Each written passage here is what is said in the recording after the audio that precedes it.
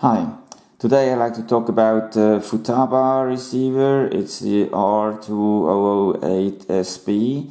This is a S-Fhss receiver with S-Bus connection, or standard or traditional connection.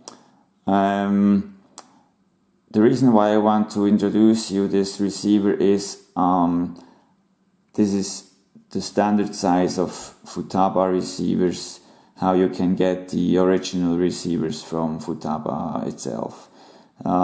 These are the S-Fhss receivers, but also the fast receivers. Every receiver from Futaba, the original one, is pretty big, and for a lot of people who use micro drones, microplanes or helicopters, small chassis helicopters, have problems to place these receivers in their models. So what I try to do is to modify the receiver to make it smaller and to also make it lightweight. And what came out is this one. It's for sure the same electronics, but what I did is, when you compare it, I took off all the connectors you use for traditional wiring. So the modification is pretty simple. Just take off the case and cut down the electronics plate where all the connectors for traditional wiring are sitting. You have to be really careful by cutting down the electronics plate to not hit any part on the bottom electronics plate. And as you can see, the difference in size is really it's a nice difference. You have much flatter receiver. The width is almost the same. It's just about the thickness of the housing, but of the case, but it's almost the same.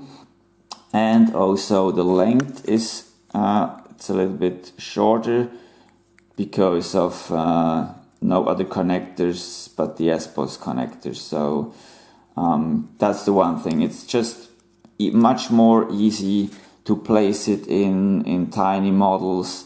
And by the way, the weight went down for sure too. If we have a look at the standard receiver, Futaba says that it's 11 grams, but that's not the truth. It's lighter, it's 9 grams if you have it standard, and if you have the modified receiver, we are down to 4 grams. So it's less than half the weight of the original receiver. That's almost all about it. One wish to Futaba is, please Futaba, build your own micro receivers. I have no idea why not until today, because as you can see, it's pretty simple. I think you can do it even better than what I did. And please Futaba, build your own micro receivers. A lot of people would be happy to have easier installation for their receivers into small or even micro models. And yeah, we are looking forward to what you're gonna bring on the market. Okay, I hope you liked the video. Happy flying, bye bye.